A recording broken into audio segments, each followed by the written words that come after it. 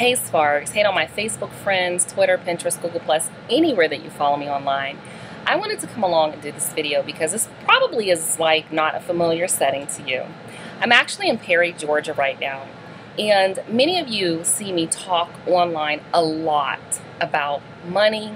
You see me talking about growing your business. You see me talking about leveraging social media, using the internet in creative ways, and escaping the 9-to-5. Now, this past few days, I took my daughter down to Jacksonville, Florida, because she's going to the University of North Florida for college. And on the way back to Atlanta, where we live, her car started overheating. Now, the day before it was overheating a little bit, so we're like, let's take it to Pep Boys, get it checked out. It was all clear. Within the past few months, she had the water pump fixed, thermostat. She's amazing. She takes really good care of her car. So we didn't really think anything of it, so I was like, let me drive, because normally she'll drive or my other daughter will drive, so let me drive, let me pay attention to this.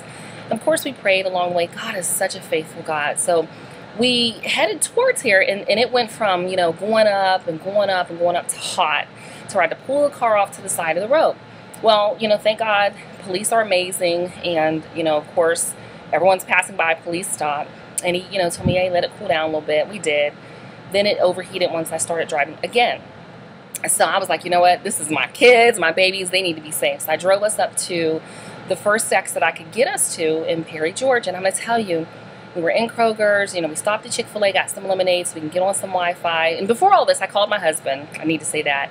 And he's like, I'm on my way. So he was driving the 2 hours at least. He said, if I have to be there to, you know, follow you all the way home, you're not coming home by yourself. So my husband is my hero. He's awesome.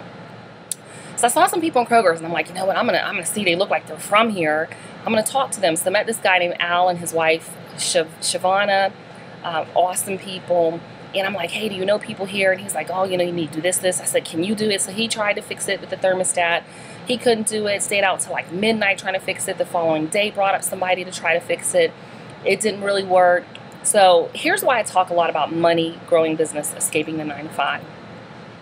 My husband and I are able to help this couple with some things with their business. We had the money to stay in a hotel, to take the car down to this particular place to get it fixed, stay overnight 2 days, feed a family of 5 for 2 days.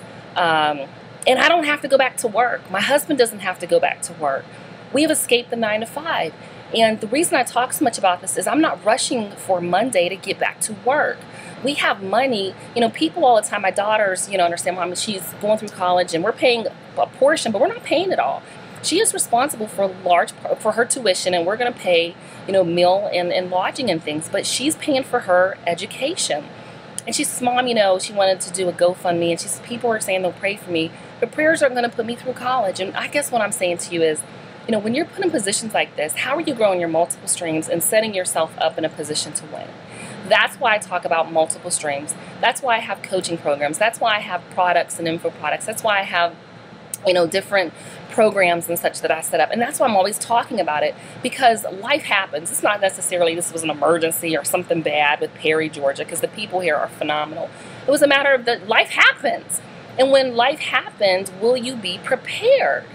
So that's it. I, you know, was going to type it out, but I said I need to do a video about this. God is faithful. We're safe.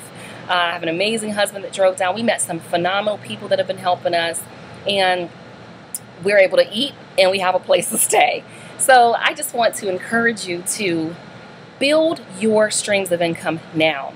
You know, that job, you can escape the 9-to-5 if you want. So leave me a comment below, and if you're in Perry, Georgia, you guys are awesome here, and just let me know if you had life happen, or when you have life happen, what are you going to do?